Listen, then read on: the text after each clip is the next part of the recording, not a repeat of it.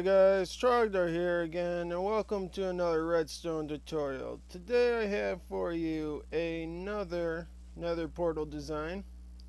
Nothing really too special about this one. Basically, you just press this button and it turns it on, and you press it, turns it off. So let's look at the redstone behind this. Okay, that is it. 2 dispensers and a button. That's how you build this. Now, seriously though, guys, this right here is another portal with all the redstone underneath it. I wasn't able to make it fit directly underneath the nether portal itself, but it just spills out one block in 3 directions, so it's not that bad. And it actually is fairly compact too. So let's go ahead and get on with the tutorial then. Okay guys, the first thing you're going to do is build everything that is visible on this thing, which is the actual nether portal. I went with the simple 2x3 nether portal just to make it a little bit more challenging to make it fit directly underneath it. If I were to make this portal a little bit bigger, I could probably fit it all the way underneath it, but that's no fun. Anyways, you just build your typical portal. I like putting the edges on there. You don't have to, but I like to, because when we make it look like that, it actually looks pretty nice. I like the way normal nether portals look. Anyways, you're going to take your dispensers and you're going to place them here like they are over there. You're going to take a button, place it right there, and we're going to go ahead and build up the back. This design actually requires this block right here to be here, because underneath this block there will be a piece of redstone dust. I could have made a version that wasn't like that, so you could have this whole back off. I might still do that in the future, but I like the way it looks with the back on, because the dispenser sticking out kind of looks derpy, and there's no point because you're not really going to enter it from the back anyways. Anyways, let's get on with this. From this corner right here, you're going to dig down 3. 1, 2, 3. And then you're going to dig this way till you get to this edge. Then you're going to dig this way till you get to the edge, and you're going to dig this way. Then you're going to clear out all that dirt. So you're going to go 3 deep for all of this. So another 2 on each of these. And I will be back once I clear it all out. Pretty much you're clearing this stuff underneath the portal too. Wherever you see dirt, that's where you'll clear. So I'll be right back. Okay, once you're done with that, you should have a 4 wide by 5 long and by 3 deep hole right underneath your nether portal in the perfect position. So the first thing you're going to do is actually the first thing was to build the portal. So the next thing we're going to do is take your blocks of choice. Doesn't matter what they are. This is just for the circuitry. It will all be covered up anyways. You're going to take your blocks of choice, put 1 under each of your dispensers there, and then here's the front of the portal. So right underneath where the button is, you go place a temporary block, then you go place another block underneath that one and get rid of that temporary block.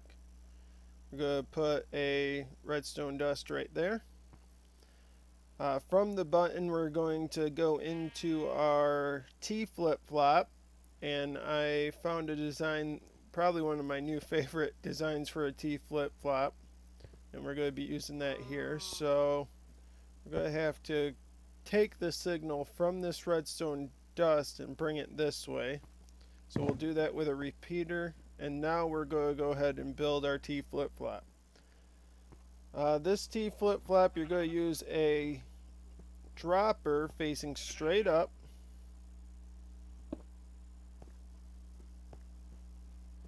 That wasn't straight up. It was not even close to being up. There we go. Facing straight up like that. Next, we're going to take a dispenser. And that's right, this is a dispenser. You don't normally see these in circuits that move items between each other, but this one does.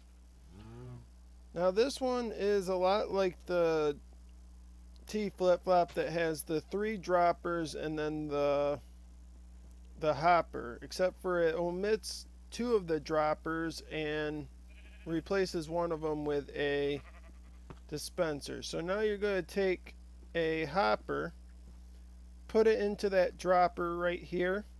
As you can see, it's facing that way. And that's pretty much the T flip-flop. You do have to place an item into the system, so just put an item into the hopper, it will go down into this.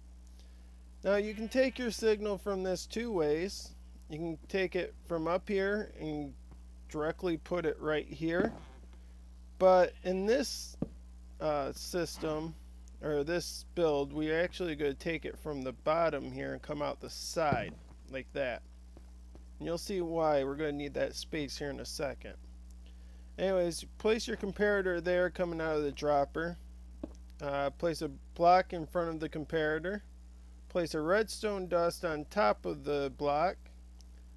A block right there off the side of that redstone dust. And then a redstone torch right there. That will be how we're going to power this dropper or dispenser right here, and this one will hold our flint and steel, but we will put those in at the very end, otherwise it could get messy. Next we're going to need to power the dispenser for the water, and to do that we're going to need a double pulse circuit, and since this is Pocket Edition we need a monostable circuit into that, otherwise we'll have water go everywhere when we load the world and stuff, which isn't fun. So what we're going to do is off the side of this block we're going to place another torch. Below the block we're going to place a redstone dust, and out of that redstone dust going this way we're going to place a repeater on 2 ticks delay. Make sure this is on 2 ticks delay. Go place a block in front of the repeater, and then we're going to place redstone dust on top of that block. Next we're going to take a redstone torch, place it on the side of that block, and that is our monostable circuit. Next we're going to have to make the double pulse circuit, and we're going to have to, let's see, going to have to hook it up to a block that will be right here with a redstone dust right here.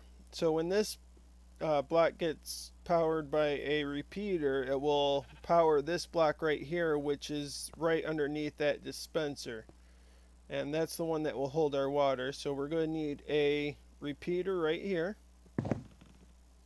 and we're going to have to hook up our double pulse circuit to this repeater. And you might be thinking, well, since the item has to shoot out and get picked up by the hopper, won't this mess it up?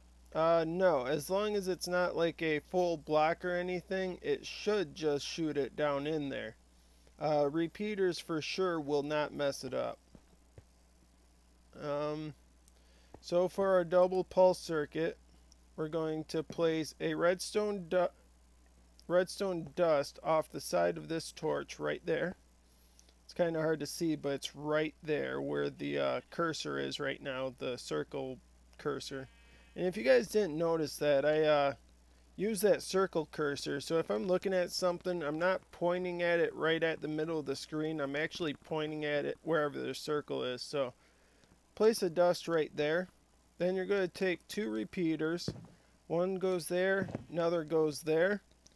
One of them has to go on 3 ticks delay. It doesn't matter which one. So I'll put one right here on 3 ticks and this one just on default.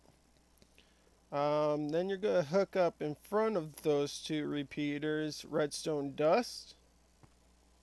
Like that. You're going to take a block and place it right there with redstone dust on it. Another block right there with a repeater right there. And coming off the repeater, it goes into that block. So now this will power this repeater, which will power the block, which will power the repeater, which will power that dust, which will power our dispenser. So that should be the whole thing done. So let's just make a test. Let me turn this up so I can hear it. So if I click it, we should hear 2 clicks. So that's the on. And then we should hear like 3 clicks. And there you go. That's the off. So the next thing you're going to do is we're going to turn down our volume a little bit. Next thing you're going to do is take your floor block and you're just going to fill in the floor like so. You just go around like that and everything's hidden except for the dispensers, of course, but that is fine. And the final thing we're going to do, we're going to grab out a water bucket and a flint and steel. Flint and steel goes into the right dispenser, and then the water bucket goes into the left one. So now if we press the button, it turns on, and if we press it again, it turns off. And voila, you have made a on-off nether portal that has no redstone showing above the ground. These right here are considered components, not really redstone. I mean, they're redstone things, but they're not redstone circuitry. So there you go, guys. If you enjoyed the video and the build, please leave a like and subscribe. It helps out my channel. And have a nice day, guys. I'll see you guys next time. Bye bye.